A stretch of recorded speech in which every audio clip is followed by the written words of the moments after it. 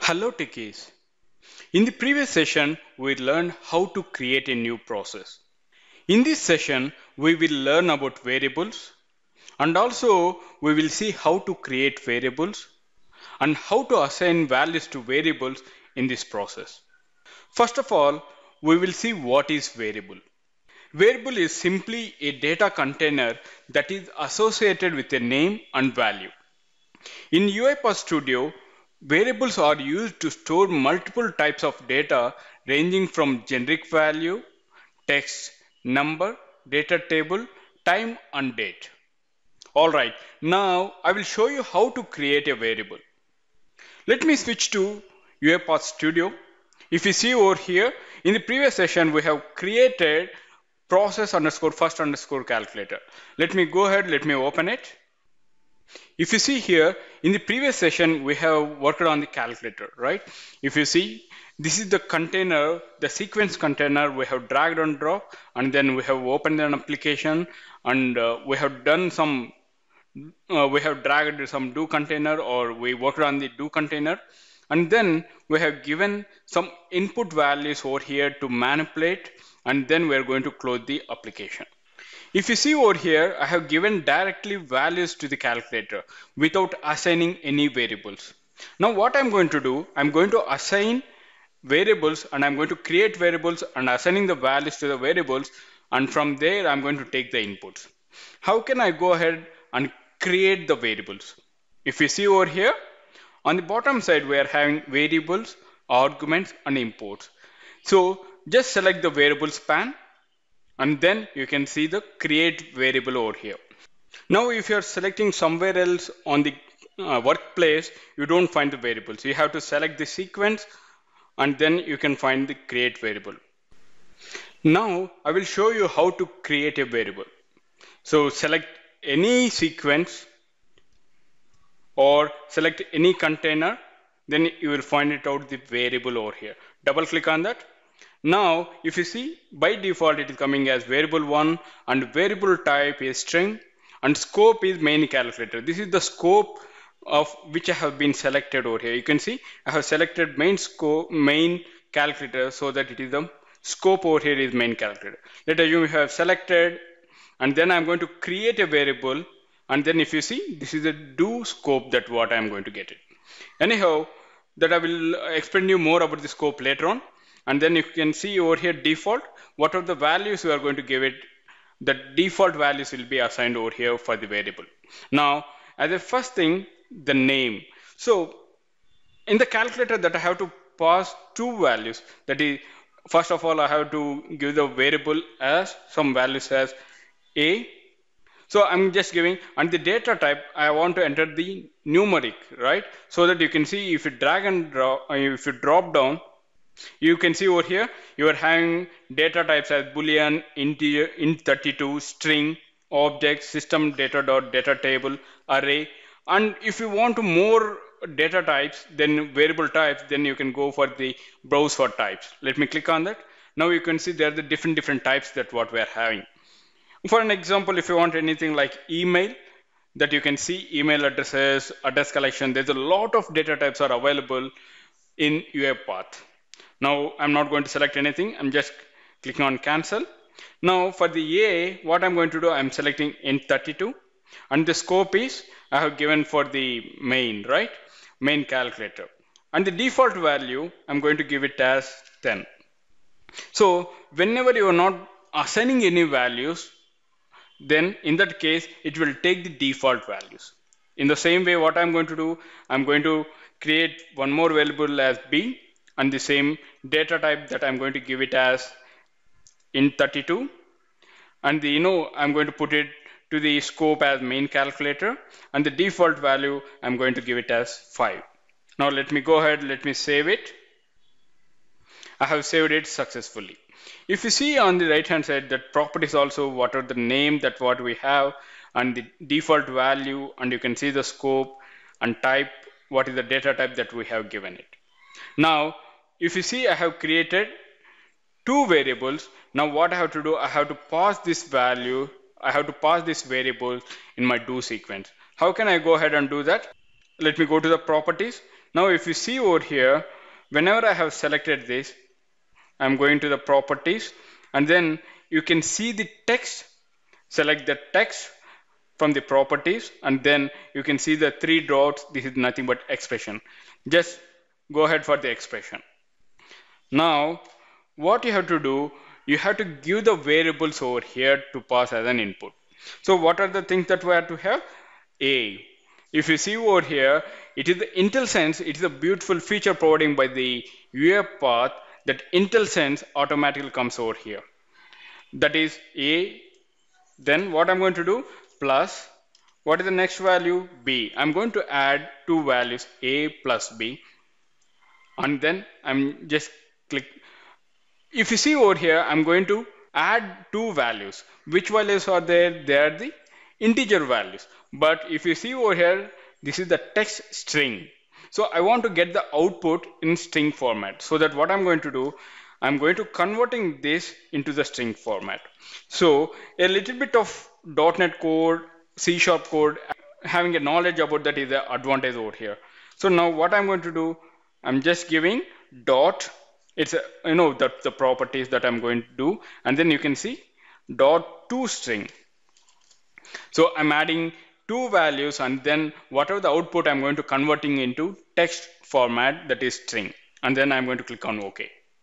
Now if you observe the text over here, the expression has been modified, that is A plus B, and we are going to converting into the string.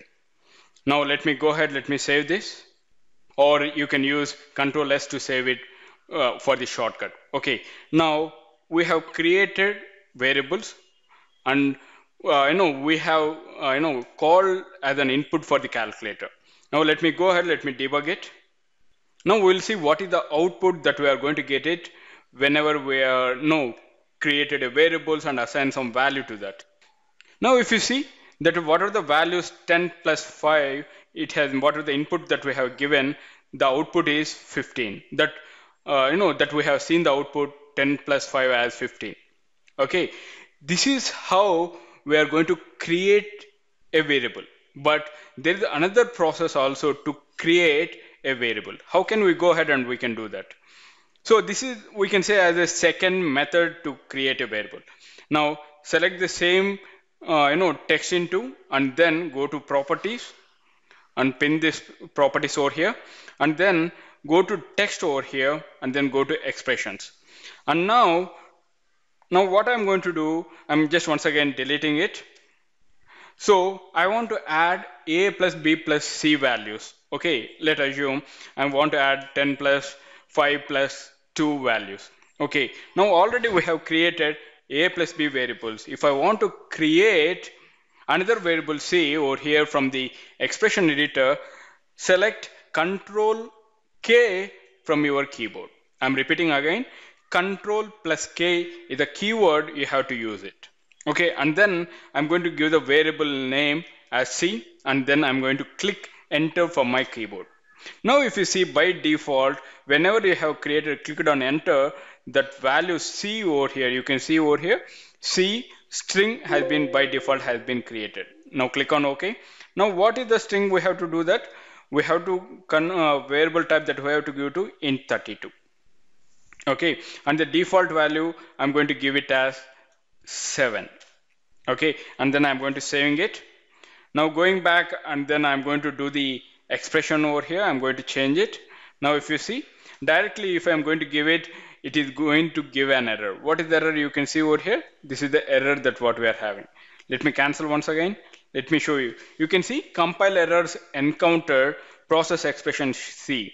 That's the mean from integer to string we are unable to convert it. So what we have to do, again in the same way what we have done, A plus B plus C dot to string, I'm going to convert it into the string. So and then I'm going to click on OK, and then you can see the values over here. Now let me go ahead, let me save it by clicking on Control S shortcut, okay, from the keyboard, and then I'm going to click on the debug file. Now if you see, so on my screen that you will find, open the calculator, and then it will be entering the values directly it is going to give the values 10 plus 5 plus 7 equal to 22. This is how we are going to create a variables in two methods. Now I will show you how to assign a values to variables. Okay, so I'm in the activities. Now if you see over here, you can go and search for the assign, or else in the favorites already it is assigned there. Let me drag and drop onto my do activities or before activities. Okay, before do. If you see over here, whenever I'm drag and drop my assign activity to the workplace, it is creating this this sequence or this container. You can see assign. I'm having three variables. One is the a comma b comma c values. There's the IntelliSense when it is providing the IntelliSense whenever you type a, so automatically you are going to get the properties over here, and then you're going to assign the values.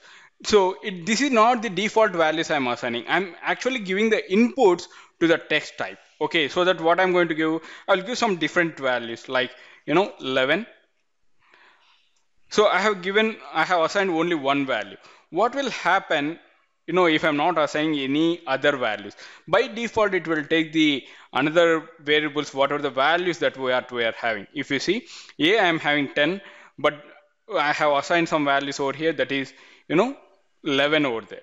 Now, what I'm going to do, I'm dragging one more time, that is one more value onto my do container. Then I'm going to type B. If you see the IntelliSense, that I'm going to give the values as B as some 15. And then I'm going to assign some more value over here. That is for the C, that I'm going to give it as value as 0. So now I have assigned the values before default values. Now let me go ahead, let me save it. Let me go and let me run it. If you see, what are the values that I have given, 10, 11 plus 15 equal to 26 plus 0, if you see over here, totally that value is 26. Okay, now you got the output of the 26, and then it is going to be, closing the application. Now if you see what happened over here, if you see whenever you are going to typing it, before that I have assigned it. What will happen if I am going to assign after the do activity? Okay, now in that case, what are the default values that will be there, then it will comes over there, and it is not, after that it is going to assign the values which is not required at the time of calculation. Okay, let me show you that also. Let me drag all these things after my do activity. Then it will take the default values whatever we have given. We are not assigning before the do container, we are doing it after completion of the manipulation, so that it won't take these values, but it will take the default values. Now let me go ahead, let me save it, let me run once again. If you see, the process execution has started, and now the calculator has been opened, and then you can see the value as 22. So whenever you have assigned the values, before the do container or before the type into activity, then it is coming this is the output as coming as 26, but you have done it after that, so that it is coming it is not initializing or assigning any values to the variables, and then it is taking the default values, and then it is going to be manipulating, and it is going to be add all three values and giving the output as 22. Now I hope you understand what is variable and how to create a variable in two ways that we have created it, and then how we are going to assigning the values to the variables by using UiPath Studio. Thank you for watching UiPath tutorials. If you have any queries related to this concept, please post them in the comment section. Stay tuned. I will see you in the next session. Till then, bye-bye. Have a nice day.